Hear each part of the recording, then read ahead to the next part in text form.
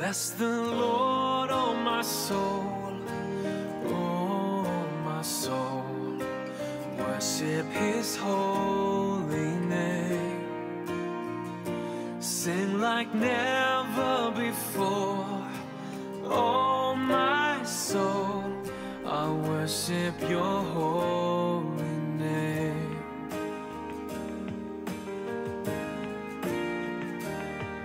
The sun comes up, it's a new day dawning. It's time to sing Your song again. Whatever may pass and whatever lies before me, let me be singing when the evening comes. Bless the Lord, oh my soul, oh my soul. Worship His holy name. Sing like never before, oh my soul. I'll worship Your holy name.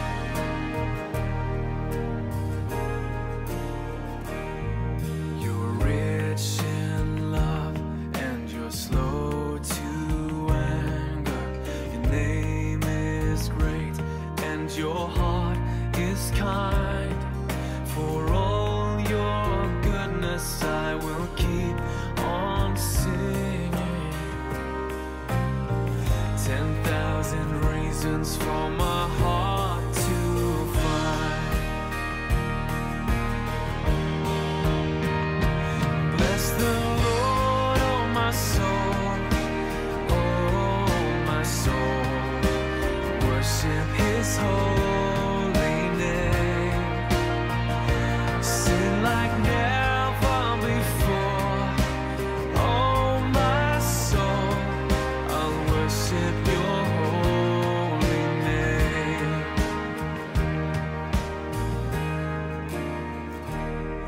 And on that day when my strength is failing, the end draws near and my time has come, still my soul will sing Your praise unending. 10,000 years and then forevermore.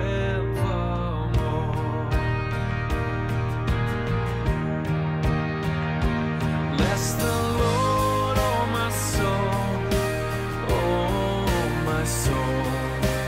Worship His holy name. Sing like never before, oh my soul. I'll worship Your holy name.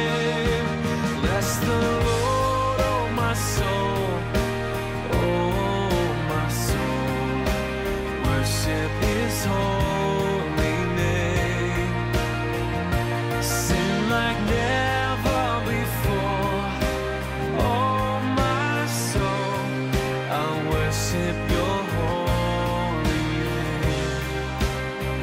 Yes, I will worship Your holy name. Lord, I'll worship Your holy name.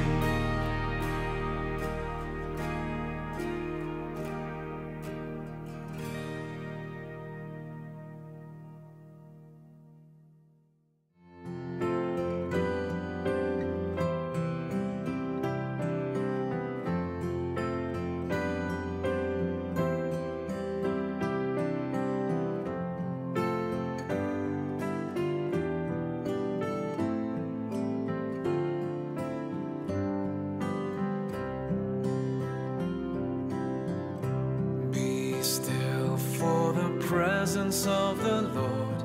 The Holy One is here. Come bow before Him now with reverence and fear. In Him no sin is found.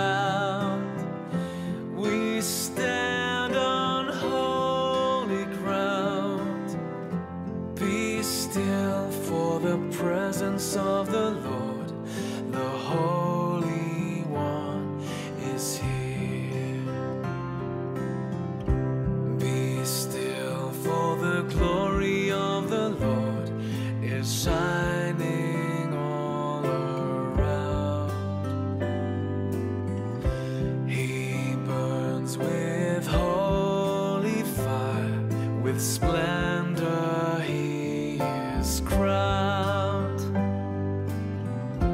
How awesome is the sight, our radiant King of light.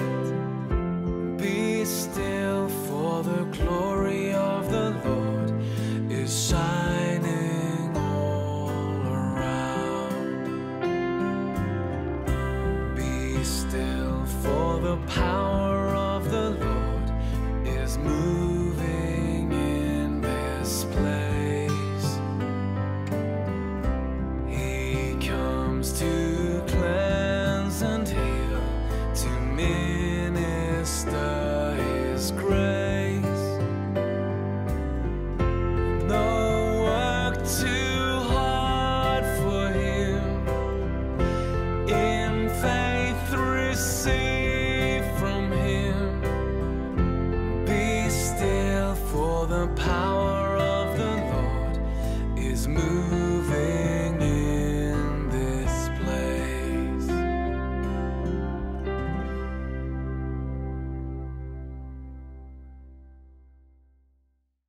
Good morning, everyone, and welcome to Keswick Christian Church. Well, again, we're into lockdown and we're on the internet, and I just pray that the Holy Spirit will allow you to take in what Pastor Steve has to say today, and that you will find joy in his words, because they're God's words. Our reading today is from Colossians, and it's chapter 3, and the verses are 1 to 17. If then you have been raised up with Christ, seek the things that are above, where Christ is, seated at the right hand of God. Set your mind on things that are above, not on things that are on earth. For you have died, and your life is hidden with Christ in God. When Christ, who is your life, appears, then you also will appear with him in glory. Put to death, therefore, what is earthly in you: sexual immorality, impurity, passion, evil desire, and covetousness, which is idolatry. On account of these, the wrath of God is coming. In these you too once walked when you were living in them. But now you must put them all away: anger, wrath, malice, slander, and obscene talk from your mouth. Do not lie to one another, seeing that you put off the old self with its practices, and have put on the new self, which is being renewed in knowledge after the image of its Creator. Here there is not Greek and Jew, circumcised and uncircumcised, barbarian, Scythian, slave, free, but Christ is all and in all.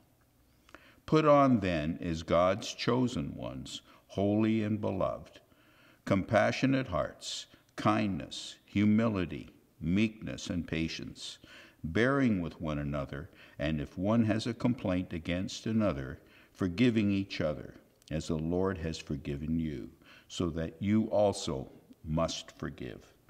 And above all these, put on love, which binds together everything in perfect harmony, and let the peace of Christ rule in your hearts, to which indeed you were called in one body, and be thankful. Let the word of Christ dwell in you richly, teaching and admonishing one another in all wisdom, singing psalms and hymns and spiritual songs with thanksgiving or thankfulness in your hearts to God. And whatever you do in word or deed, do everything in the name of the Lord Jesus, giving thanks to God the Father through him. May God add his blessing to the reading of his word.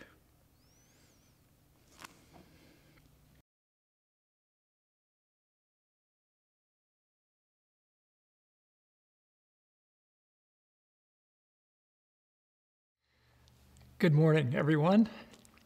One of my favorite pastors and authors is Max Anders. In one of his excellent books, Max writes about this guy, Dan Jansen. Do you remember him? Dan Jansen was the Olympic speed skater whose sister Jane died of leukemia just before the 1988 Winter Olympic Games in Calgary. Dan desperately wanted to win the gold medal in her honor, but he failed that year. He tried again 4 years later in Albertville and came up empty again. He tried one more time at the Winter Games in Norway, Lillehammer, Norway, and not only did he win gold, he also set a world record for the 1,000-meter race. On his emotional victory lap, Dan held his 9-month-old daughter in his arms. Her name was Jane. Jane. Later, Dan was asked how he overcame such adversity. What is it that kept him going? He thought back to the time when he was about 12 years old and he had lost a race. He had lost a meet. The whole drive home, Dan pouted silently, as a 12-year-old would, while his dad drove. That night, as Dan was going to bed, his dad came into his room and said, "Son, life is more than skating in circles." And he walked out. That, Jansen said, changed my whole perspective on life. His entire outlook shifted there with his dad's comment. Life is more than skating in circles, isn't it? But be honest, do you ever feel like your life is hardly more than that? Here we go again. Another lockdown, repetitive drudgeries, the same old routines, back and back and back. I get up, I shave, I shower, I eat, I work. Maybe your life is full of diapers and dishes. Eat, check the phone, sleep. The next day, same song, second verse, the same tedious circle. And maybe, in your experience, to make things worse, you find yourself caving to the usual temptations or slipping on the same sin patterns. Round and round. Isn't life more than that? Yes, Christian, God made us for far more than just skating in circles. And today's passage in Colossians chapter 3 will take us there. So if you've got your Bibles, great, look up Colossians chapter 3, starting in verse 1. If you don't, hit pause, go find your Bibles, and we'll read when you get back. Got your Bibles? Good. Let's begin with verse 1, Colossians chapter 3. If then, God says, if then you have been raised with Christ, seek the things that are above, where Christ is, seated at the right hand of God. Set your mind on things that are above, not on things that are on earth, for you have died, and your life is hidden with Christ in God. When Christ, who is your life, appears, then you also will appear with him in glory. In these verses, God means to shift our outlook, to lift our sights, something like Dan Jensen's dad did for him. God means to raise us to the highest perspective on reality so that we can begin learning how to live a heaven quality of life here and now.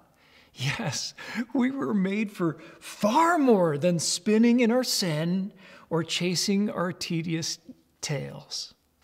Let's pray before we begin. Lord, how we need what you will shape in us today.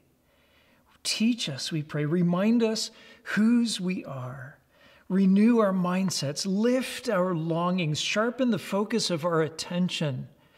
Lord, show us how to live each mundane moment in the reality of heaven, in the reality of our heart's true treasure there. We acknowledge, Lord, that it's you. That treasure is you, Jesus. So show us how to live in that light, we pray. For your sake, amen. We have climbed to some astonishing summits in our study through Colossians. In the first two chapters of Colossians, you'll remember that we've gotten some really good looks at who our Lord Jesus Christ is in all of his unique preeminence. We've seen that a clear grasp on who Jesus is and what he's done matters eternally for our rescue, and it matters for our growth in godliness. We've been warned of ditches to dodge, ditches that will be detrimental in our spiritual walk, man-conceived approaches that deaden us or are downright dangerous dead ends that we dare not fall into. In the process, Paul gave us an unshakable anchor point in chapter 2, verses 9 and 10. Chapter 2, verses 9 and 10. Here's the anchor point. For in him, he says, in Jesus, the whole fullness of deity dwells bodily. Jesus is fully God and fully man. And verse 10, and you have been filled. You've been fully resourced. Everything you need for godliness is in him, in Jesus, fully God, fully man.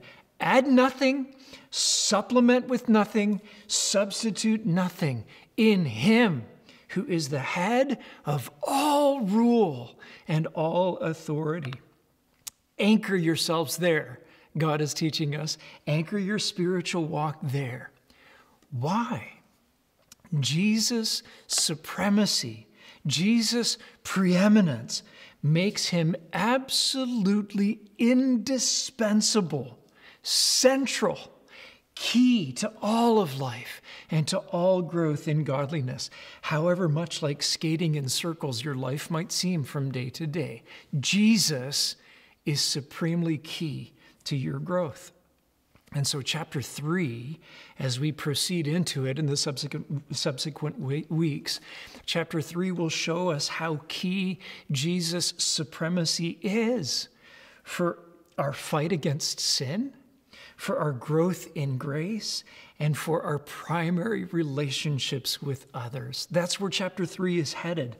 But to do that, God takes us today to the highest possible summit, to the highest possible perspective, to the heights of heaven itself. And he begins by reminding us of the right now reality of our resurrection, the right now reality of our resurrection. See that in verse 1? If then, he says, you have been raised with Christ. Now, if you're trusting Jesus Christ as your own sin taker, as your Savior, your Lord, you have been raised. That's in the past tense, have been raised. What does that mean? You'll remember in John chapter 11, when Jesus told Martha, Lazarus' sister, that Lazarus would rise again. Do you remember that? She responded, yes, Lord, I know he will on the last day, in the future. Little did she know that in a few moments, Jesus would call Lazarus out of the grave, back from death, back to life, bodily, physically. And they would have to unwrap him from his grave clothes when he waddled out in response to Jesus' command, Lazarus, come out! And while that resurrection was probably temporary for Lazarus, he probably later died physically, Jesus was demonstrating right then and there that he is the resurrection, that he is the life, that because of him, physical and spiritual death have no grip on anyone who trusts him. He's indispensable. On anyone who takes him as their Savior. And we who do will one day be physically raised to life, to that indestructible life like Jesus's. Like Hebrews chapter 7, verse 16 says, we will be raised to that indestructible life in glorious bodies like his. As Philippians chapter 3, verses 20 and 21 say, we will be in indestructible lives, in glorious bodies like his, immortal bodies that will no longer be vulnerable to sin, no longer be vulnerable to decay or to disease like they are now. That physical reality, though guaranteed in God's word in places like 1 Corinthians 15 and Romans chapter 8, is still ahead of us, still future. It isn't right now, and we know it, right? Because as we get older, as we age, we feel ourselves winding down. It's still ahead. And we eagerly wait for that day that Martha was talking about, that resurrection day. So then, what does this mean? You have been raised with Christ. Remember in chapter 1, Colossians chapter 1, we saw how Jesus' death in our place, his death as our substitute, his death for us, gave us so much. Oh, there was such a list, wasn't there? Redemption, forgiveness of sins. That was chapter 1, verse 14. There was more to his death for us. The long rap sheet of wrongs that rightly condemned us was canceled. That was chapter 2, verse 14. Though we were God's enemies, alienated from him, he gave us peace with God. Reconciliation. That was chapter 1, verses 20 and 22. Reconciliation, peace with God of such a kind that we could stand unblemished in the sight of the judge of the universe and free from accusation. Wow, that's what Jesus' death did for us. But there's something that Jesus' death, his burial, and his resurrection did with us. Not just for us, with us. We learned, do you remember this, in chapter 2, verses 11 to 13, that the instant that we trusted in his death, we trusted in his resurrection as ours, the Holy Spirit so joined us with him, so united us to Jesus, to what Christ did for us, that Jesus not only died and was raised for us, we died with him.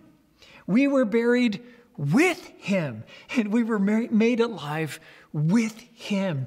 Our body of flesh, that old selfish self that's bent towards sinning, died and was buried with Jesus.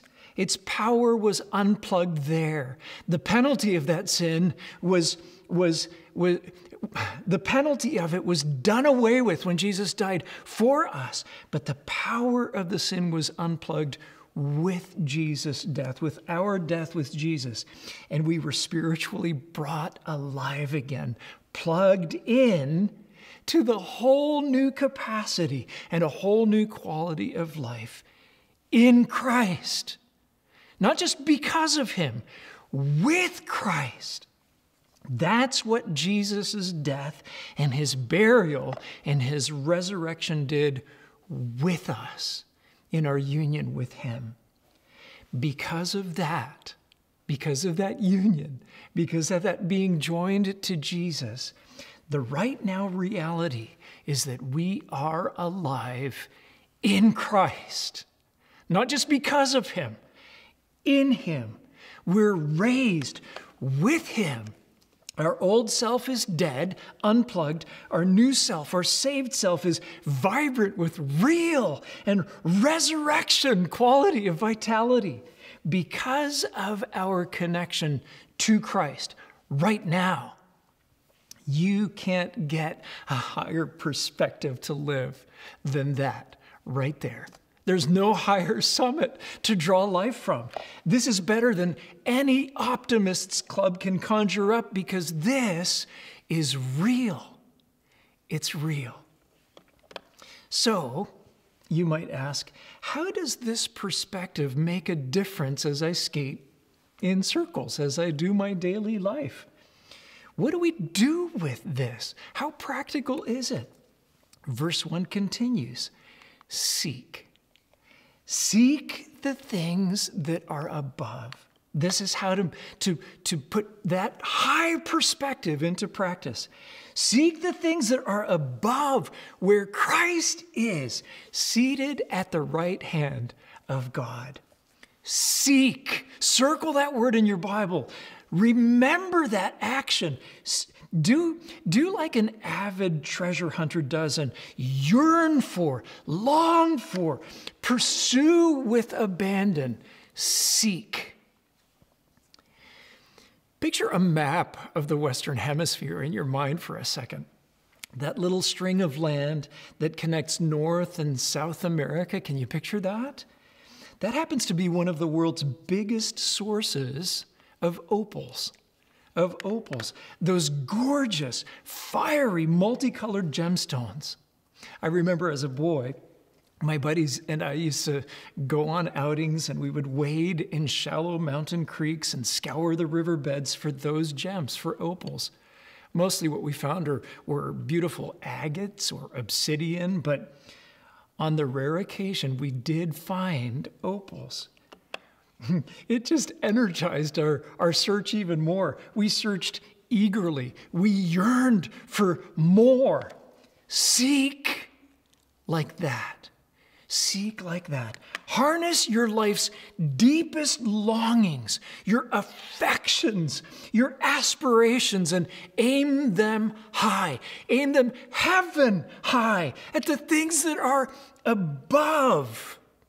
What things are those? What things are those?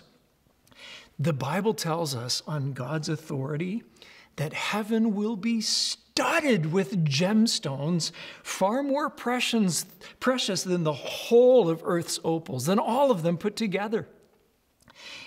Heaven holds wonders that words can't contain. But heaven wouldn't be heaven without its epicenter, without its focal point, where Christ is. Where Christ is, seated at the right hand of God. All of heaven's treasures will pale, they do now, next to its greatest treasure, Christ himself, the preeminent one. And notice, do you see what he's doing? That verse tells us right now, in his physical body, he is ascended. He's seated. He's ruling from his rightful throne in full authority at the right hand of God the Father. He is the King. He is the King. Seek your King. Seek your King's character. Aim your highest aspirations, your most ardent affections, your deepest yearnings on Christ, your King, and on his character. Lift your greatest longings to your ruler and his righteousness, at those things above. Heaven wouldn't be heaven without him. So ask yourself, prayerfully ask in God's presence, Lord, are you my greatest longing? You know? Are you my supreme treasure, Lord? Ask yourself, do I value his rule over me? Do I welcome his authority over everything, over every corner of my life? Is there any corner of my life off limits to him?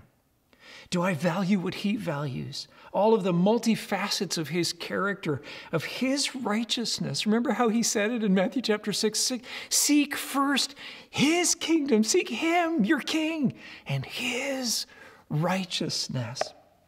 Are you? Is that what you love to do daily? The place to begin, or the place to re-begin, is in fresh surrender to him. Surrender to him. Tell him. Tell him you treasure him again and again. Repent for letting lesser things corner your greater affections, and ask him to let you leave those affections, the chase after those lesser things in their proper corner, so that you can aim your highest affections at him. Remember the joy that you felt in him when he rescued you by laying his life down for yours. Remember that joy? Ask him, Lord, re-spark that joy for you, Jesus. I want that again. Blaise Pascal was a French math genius. You remember Pascal, the name. He died in 1662. For 30 years of his life, until he was age 31, he ran from God. But on November 23rd of 1654, at 10:30 p.m., we know because he wrote it down, Pascal was profoundly and unshakably converted to the Lord Jesus Christ. He wrote this down on a piece of parchment that he later sewed into his coat, that was found 8 years later, just after he died. Here's what he wrote about that moment of conversion.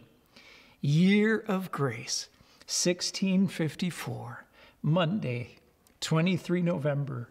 Certitude, heartfelt joy, peace.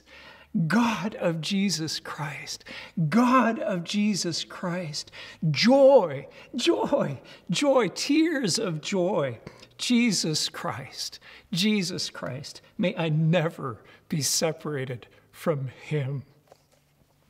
Respark that joy. Ask God to help you do that in fresh surrender. Aim your best affections heaven high, and don't stop there. Keep going, like verse 2 tells us to. Set. Don't just seek. Set your minds on things that are above, again, not on things that are on earth. We need to make a choice. We need to make deliberate daily choices. What is it that will dominate my mind? What is it that will flood my thinking? Where should the course of my thinking concentrate? Rivet your attention, your mind set. Let the stream of your thinking flow there, to the epicenter of heaven, where Christ is, seated at the right hand of God. The summer that Kathy and I were engaged, I think I've told you this before, I was in Dallas. She flew off to faraway Phoenix for the whole summer. It might as well have been Mars. It was fairly traumatic for me. I think I'll just keep telling you that. Guess where my thoughts were that whole summer? Not in Dallas, I can tell you that. Here's a fact. Our attention, our thoughts naturally flow, constantly flow towards what we love the most. Setting our minds on things above doesn't mean that we have to be so heavenly minded that we're no earthly good. D.L. Moody was famous for saying that. No, we need to pay attention to the things that we're responsible for on earth, don't we? It does mean, though, that we are so preoccupied in heart and head, preoccupied with the priorities of our preeminent one, that even the mundane, even the trivial, even what feels like the tedious routine of each day falls into its proper place. The famous renowned preacher from a previous century, Alexander McLaren, compared this setting our minds like being on a hike. Picture this, being on a hike in a mountainous region someplace where the lower hills, the closer, inferior, tedious summits that we have to climb each day are put into perspective when they're in line with the culminating peak. When they're in line with the culminating peak. That peak that all the smaller peaks aspire to. and find their perfection in that one calm summit that touches the skies. He said, the more we have in view as our aim, our greatest aim in life, Christ, who is at the right hand of God, and we have in mind our affections and our attention are about our union with him, about our communion with him, about seeking his approval over all, the more, he says, will all immediate aims be ennobled. All immediate aims be delivered from the evils that otherwise would cleave to them. How true. How true. So, how frequently do your thoughts gravitate towards your King on high? Do thoughts of him dominate your thinking? Do thoughts of him and his heaven quality of character, are they what you value most? One of the refrains from a chorus just keeps going over and over through my mind, with eternity's values in view, Lord. With eternity's values in view, may I do each day's work for Jesus with eternity's values in view. Setting our minds on things above takes that tedious and elevates it to a useful and profound weight of glory, into something that really matters to Jesus. Imagine even changing a diaper, if that's the life stage you're in. Imagine even taking out the trash can delight Jesus. That you can hear from this point, you can imagine him saying, well done, good and faithful servant. It all depends on where you put your longings when you do that little task. Is it there or is it here? Why does this highest of all perspectives work? Why does this seeking and setting work? Well, verses 3 and 4 tell us that. They wrap up this section by telling us. See verse 3? For you have died. When was that? Your old self died with Christ, in union with Christ. And your life now is hidden with Christ in God. It's not a reality that we can see or that we can touch. It's invisible. We just take God's word for it. But that hiddenness that we're told is true of us right now with Christ, that hiddenness means that our new life is secure. It's doubly secure. Did you see that? With Christ in God. It's very similar to what Jesus described in John chapter 10, verses 28 and 29, when he said, no one can snatch this life from us. Why? Because we're in his hand and in his Father's hand. Doubly secure. We are so secure that verse 4 goes on to say, when Christ, who is your life, appears in the future, then you also will appear with him in glory. In glory. The Lord Jesus Christ is our very life right now. Do you remember how he said it in John 17:3? This is eternal life. This is the heaven quality of life, that they may know you, God the Father, the only true God, and Jesus Christ, whom you have sent. Jesus Christ is our very life because we know him. As we aim our affections, as we rivet our attention on him, he teaches us. He fully resources us to live a heaven quality of life now, his character quality of life now, one that knows how to fight decisively against sin, one that knows how to grow in the excellencies of his grace, and one that reflects his splendor in all of our primary relationships now. That's where the rest of this chapter is going. But that's not the end of it. That's not the finish line. Life isn't about skating in circles. There is a finish line. Here's a description of it. 1 John 3, chapter 3, verse 2. Beloved, we are God's children now. And what we will be has not yet appeared, isn't visibly obvious yet. But we know that when he does appear, we shall be like him in fully resurrected, glorified bodies like his, as his radiant, holy, unblemished bride, his church. Why? The verse says it. Because we shall see him as he is, face to face, eye to eye. We shall see him as he is. Today, God is raising us to the highest perspective on reality, letting us look down from heaven, almost looking down from heaven, seeing what's ahead. He's reminding us of our right now resurrection privilege so that we can begin learning how to live a heaven quality of life. Jesus, our King's quality of life, here and now. We were made for far more than skating in circles, far more than just spinning in sin or chasing our tails here.